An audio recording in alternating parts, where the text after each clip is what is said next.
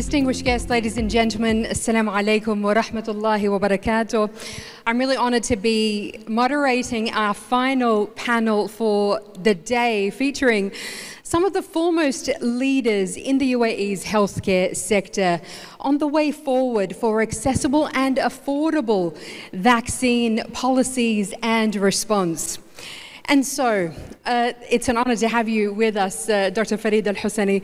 If I can start with you, of course, you were very much the public face of the UAE government's outstanding response to the COVID-19 pandemic. And as many of us, of course, remember, but of course, policy and response design behind the scenes is what's actually critical to the success of the UAE's strategy to deal with the pandemic. And so I'd love for you to talk to us about the policies and standards framework that has been established to deal with infectious diseases and public health here in the UAE, and how those have evolved with the onset of the pandemic as well.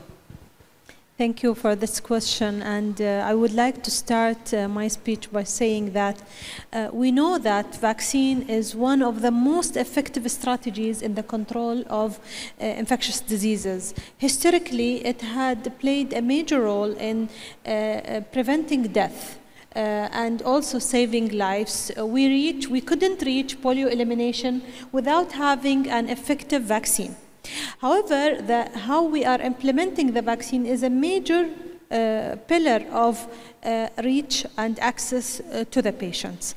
I think COVID-19 pandemic was transformational, not only on the way we deliver the vaccines, but also in the regulations that are related to the vaccines. So far, more than 13 billion doses of COVID-19 vaccine have been distributed globally, which is tremendous numbers. However, the unfortunate thing about it is that around 2/3 of the world received that later. Not in the right time, it was delayed. We were fortunate in UAE to be one of the first countries to have the vaccine and to start administering that, and we could reach really a very good coverage with the first 3 months after the implementation. I remember by end of February 2021, we've covered more than 50% of our target population, which is something that really tremendous in terms of the achievement. However, regulation is really a major cornerstone for that. How adaptive our regulations are, and also how we can do an informed decision, how we can decide on our target population. We used a lot of data in the decision-making process, defining our target population, monitoring the progress, also the quality of the services provided. Important part of our program was also monitoring adverse events and the quality of the vaccines that we are providing to the population. So having all of those elements, I think they are very critical in terms of the high quality vaccination programs in the country. And we believe that, strongly believe that success of one country is not enough. We need to collectively work together as a global community to perform better in terms of the vaccine. And I think post-COVID, talking post-COVID, I think the focus on how to bring back the trust on the vaccination, community trust, is a big factor. And this we cannot achieve without working together as a healthcare community to ensure that we reach the patients, understand their concerns, and address it.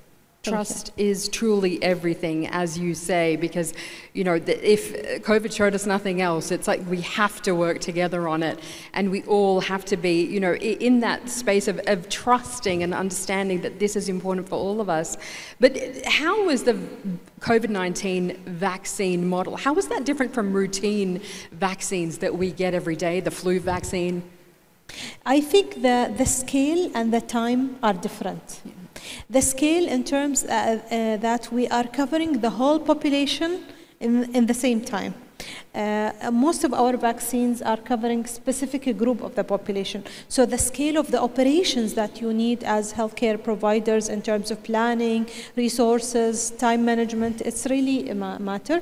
The other part is the time factor, which means that we need the agility factor. We need to be adaptive, quick, and defining our targets and milestones very precisely to be able to reach our target.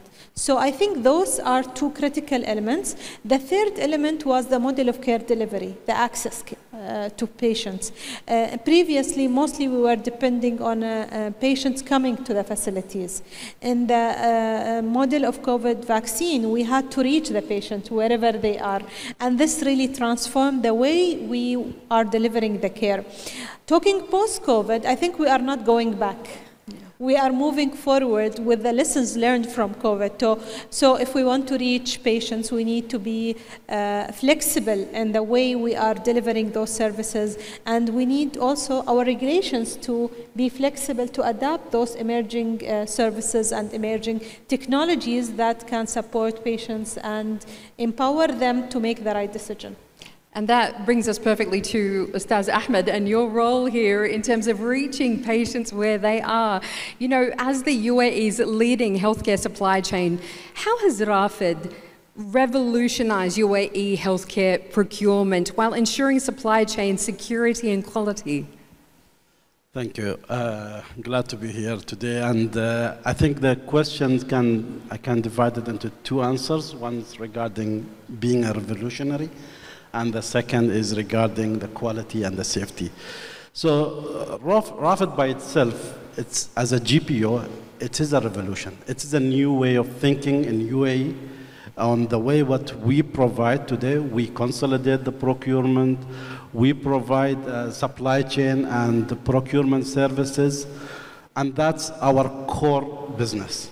While the previous model, it was that the procurement and the supply chain being part of the hospital, the hospital's core service is patient care. It's not about developing the supply chain and warehousing and so on, because the priority goes to patient and the doctors and the nurses. While now, Rafed by itself, it's, we focus on procurement, we focus on supply chain, and that's why we consolidate, we bring it all under one roof. And in relation to safety and security of whether the vaccine, whether the medication, despite Rafed being just 2 years old now, but our experience comes from Saha and other healthcare sectors. It's beyond 20 years experience. We've been handling vaccines, we've been handling narcotics, and many other products and medications in different kind of environments. So, plus this combined with highly certified and experienced procurement professionals. So all of that together, the team which is working today, that's a new, it hasn't been before available in UAE. And Rafed proved itself during the pandemic, working very closely shoulder to shoulder with, under the leadership of DOH, other partners, not only supplying the vaccines, the COVID medication, maybe Sotrovimab, one of the first COVID medication that was supplied. We worked with the DOH on that to supply it, the first country in the world. And it was even, the supply chain was so quick that 8 hours after landing the flight, the first patient was infusion. So it shows how resilient the system was. And that's why, with the support of the leadership and their belief in that the team here on the ground can deliver, we were on the safety index like the most resilient city in the world. So that's where Rafed changed revolution and how we also make sure that all the medications, vaccines, and consumables is handled in a safe and secure environment. Game-changing, truly game-changing. And so I'd like to bring you into this, Mohamed, and to hear your thoughts around, Dr. Farida alluded earlier about regulation and the importance of being able to trust the vaccine. So I'd love to get your thoughts on that, your thoughts on the importance of regulation in the development of vaccines and how we should be rethinking health security post-COVID-19.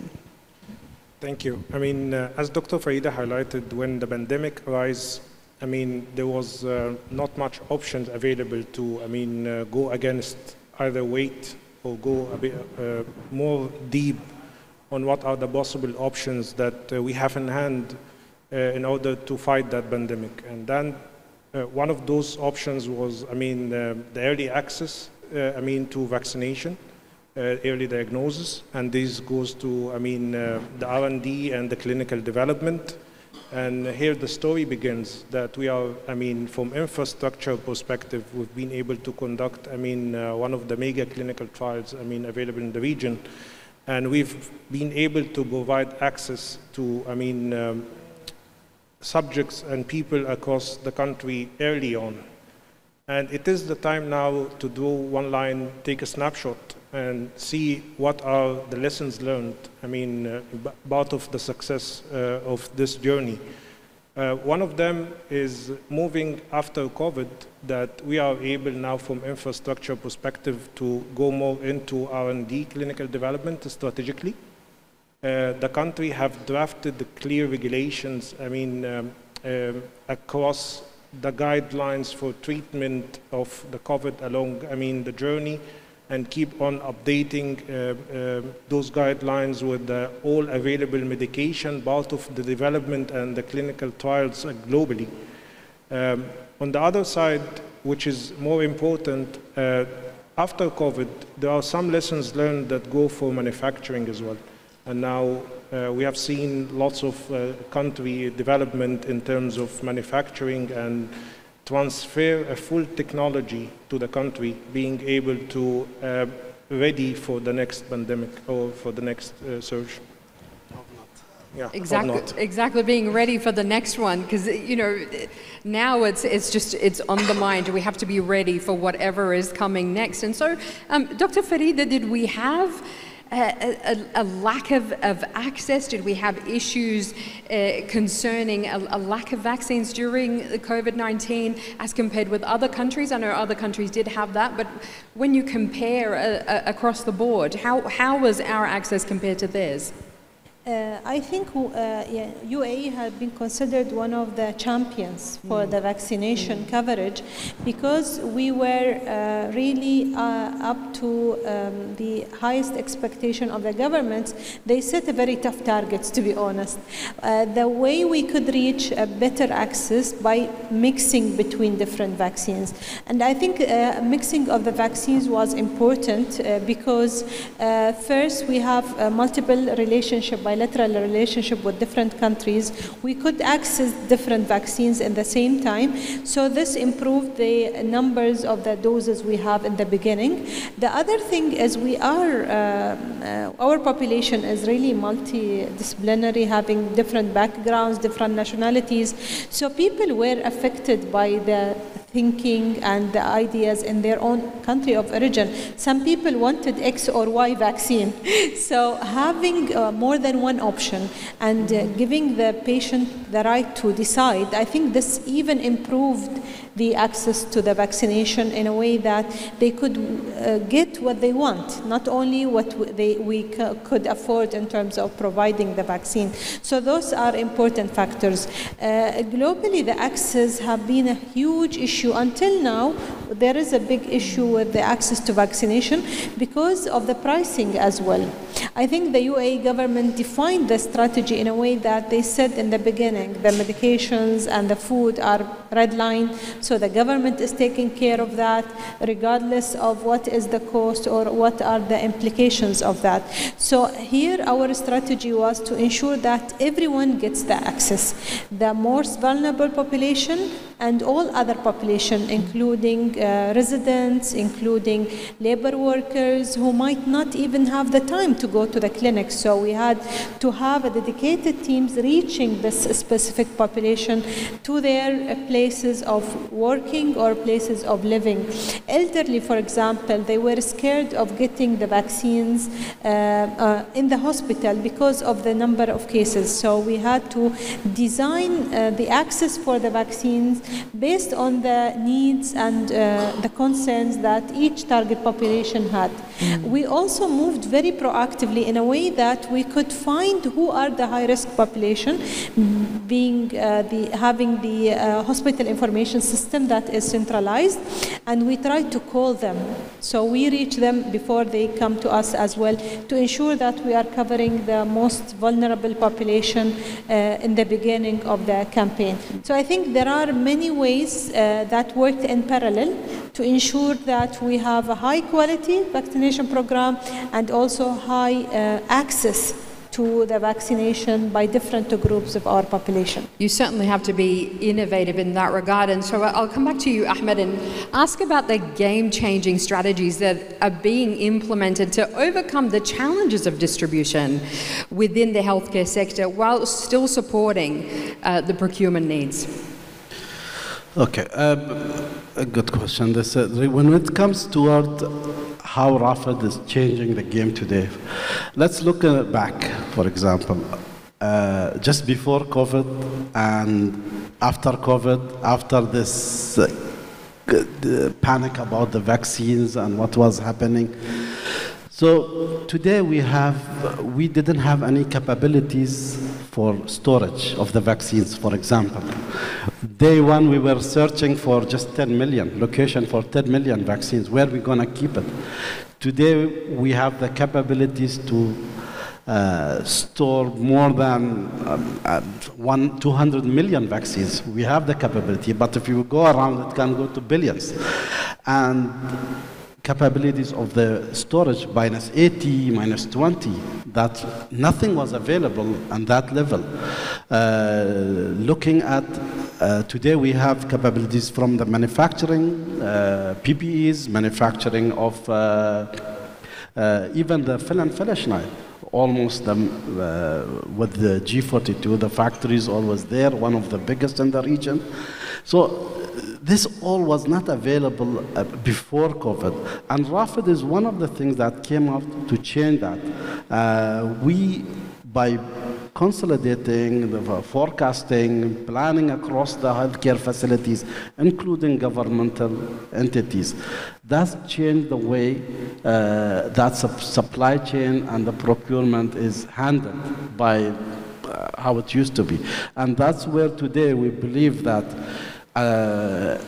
integrating with other systems and integrating other entities with for example, let's look at Malafi, Daman, and other insurance companies, integrating with all these systems. This will build up to Rafed that we can utilize, and instead of inventing the wheel or reinventing the wheel, we can just hold on these systems, integrate with them, build up on it, where we can come up with the solutions to healthcare supply chain. And that's what we do. That's where we always approach the entities with the solutions. And that's the game changing today, as not just to being proactive and going to the government or the other market entities in the market where we can change the game today. Yeah, absolutely. And so, Mohamed, I want to ask you about the challenges that you see in particular around access and affordability for vaccines from your perspective. It's really important to differentiate between access to commercially available vaccines versus, early in development vaccines, because this is something very important.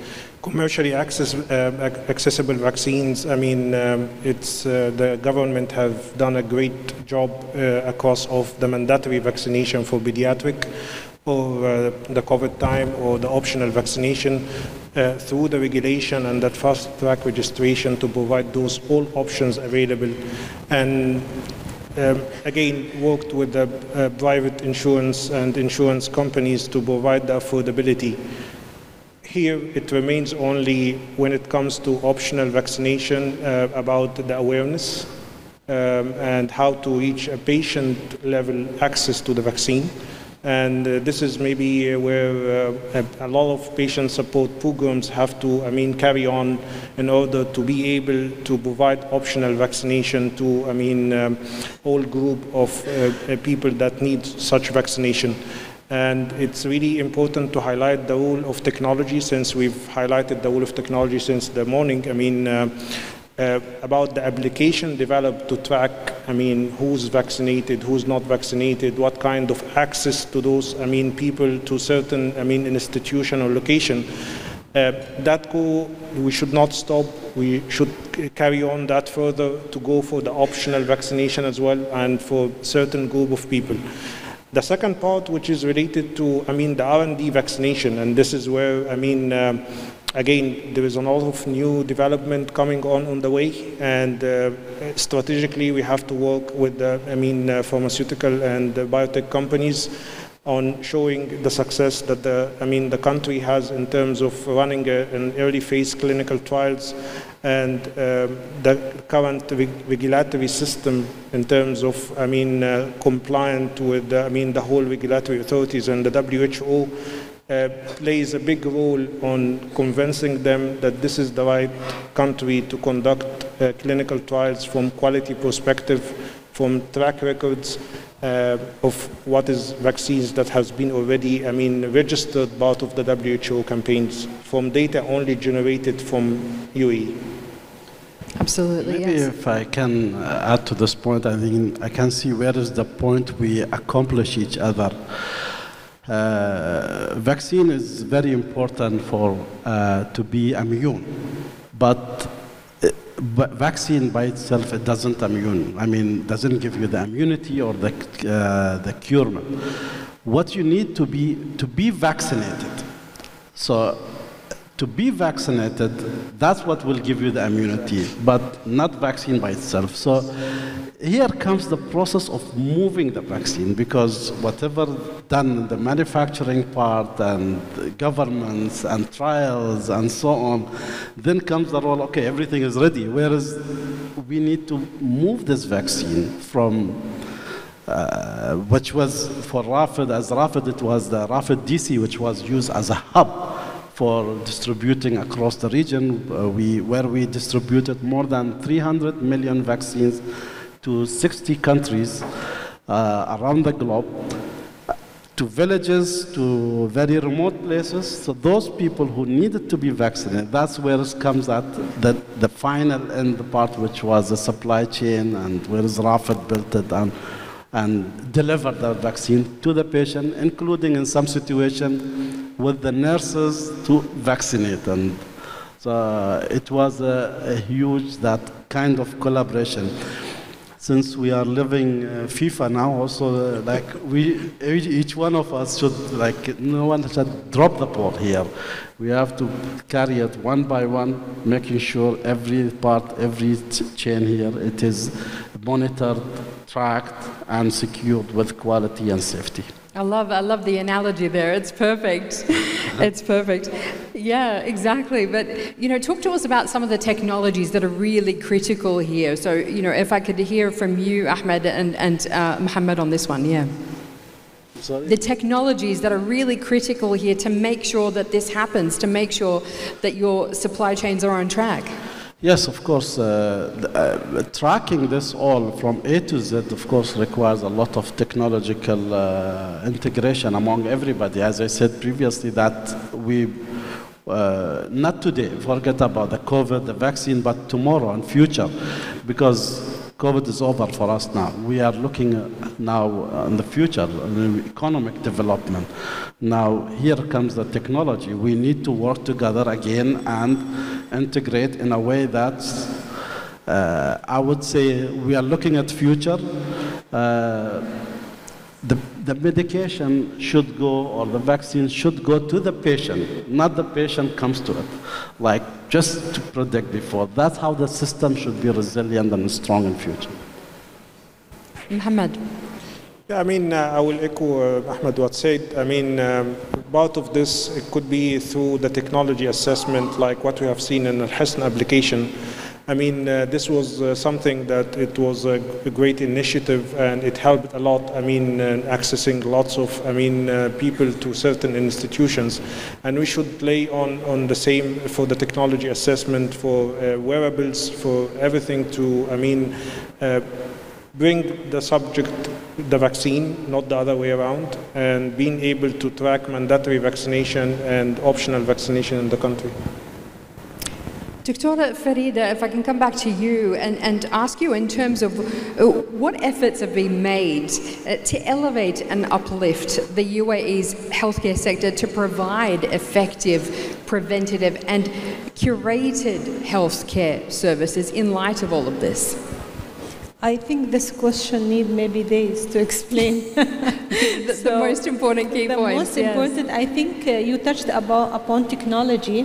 I think technology was very important as well, even in the regulation side, where we had not only to integrate, but also to utilize the information that are provided, use AI technologies, learning machines to predict. So, for example, we use prediction in the planning for vaccine distribution, where to start first and how the group that we will start impact COVID vaccine incidence and prevalence, for example. So technology, the use of technology is really transformational to us.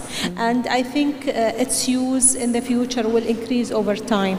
So it's just about realizing how important it is and prioritizing the use of technology, because there is a lot in the market, but what will really make the difference to our patients and to patients' life is really what we need to prioritize and make sure that our organization have some kind of filtering process. Not everything available in the market will be useful, but we need to really use the technologies to close the gaps that we have, to address the challenges that we have in our organizations, in the day-to-day patient care, in our regulations. So our government have really excellent use of technology in terms of addressing the challenges that we had. I think research was really transformation during COVID. It was used in a right way, aligned with the government needs and strategies to ensure that it feeds on any new evidence that can help us to move on faster, move quicker, and in a better prevention of the disease for our patients. So the use of technology, the use of the research, and I think the big element was really the leadership commitment and support that we could all feel, not only in the leadership position, but also doctors who were delivering the services, volunteers. So really we could see how much the visionary and the leadership role played a major in terms of the planning, in terms of being present with us, monitoring what's happening, and really reacting very fast in a way that could help us move in a faster way. I feel like it's two things. It's having that, awareness of, the people, the end users, the patients, but also harnessing the power of data and making sure that we really use that to the best effect. Mohamed, I want to come to you and ask you about the role of CROs, contract research organizations, in paving the way for strategizing the way forward for the UAE market. Yeah, that's a very important question. It might go for long, but I will try to brief. CROs is like the front line working on behalf of pharmaceutical and biotech companies. And the ultimate objective is to provide subject and patients an early access to new treatment. Unless this is, as highlighted by colleagues, it's for strategic allocation on rare disease or gene therapy, that part of population that is very unique. The whole pharmaceutical companies and biotech tends to allocate the trials on operational model, where time, cost, and quality are the main driver, for their selection of the country who's gonna run the clinical trial. And here, the CRO's role become like, showing the best case scenarios that we have in the country, work with healthcare providers and institutions, hospitals, to put an operational model that is workable on an efficient cost perspective in order to be able to attract new development to the country. And that is our ultimate objective at the end. Fantastic. We have run out of time, but if there are any questions from the audience, we would love to take them. So if you have a question, would you put, yep, there's a gentleman over here.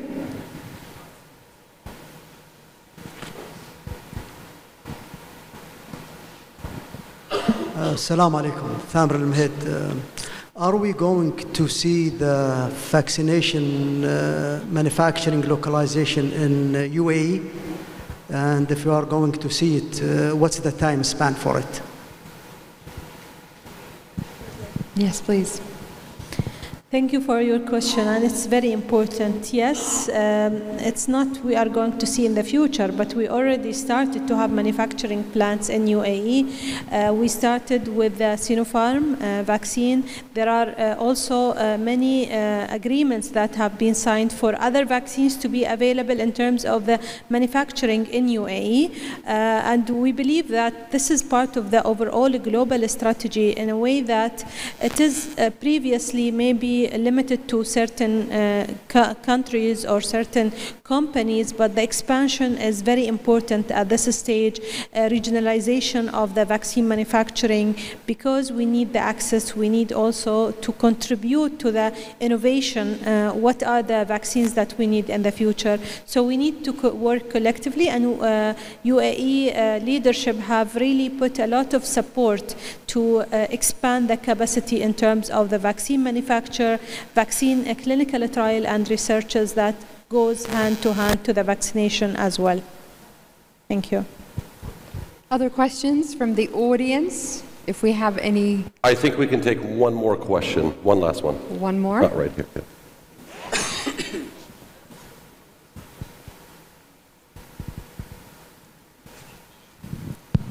Thank you. Assalamu alaikum. My name is Charian. I'm with Pure Health, and Dr. Farida, I work with a gentleman to your right. Not a question, I just want to say thank you, Dr. Farida, and the entire healthcare team for helping us combat Rafed, combat COVID. Because of your support with the direction from the government, we are all here today to celebrate the success of battling COVID. Thank you so much, and Sally Moussa, I'm a big fan of you on LinkedIn. Thank you, Ahmed Bastaki, for your wonderful leadership to the government, to the Rafed team, and to Pure Health, and also gentleman, Mr. Mohamed. Thank you, everybody, for your presence. And 4 things: take care, stay safe, stay positive, test negative. Shukran jazeeran. Assalamu alaikum. Thank you so much for that. And absolutely, we do have to say that the UAE has been exemplary in something that was completely unprecedented. Nobody in the world had seen something like this in recent memory. And yet the UAE were incredible leaders the world over, and everybody looked to the UAE for an amazing response. So thank you, Dr. Farida, and to the whole team. And I think if the panel showed us anything today, if one part of the puzzle is missing, none of it works. So thank you to all of our guests today for showing us how it all works together in such a brilliant way. Thank you so much, Dr. Farida, Ahmed Bastaki, and Mohamed Mostafa. Thank you, ladies and gentlemen.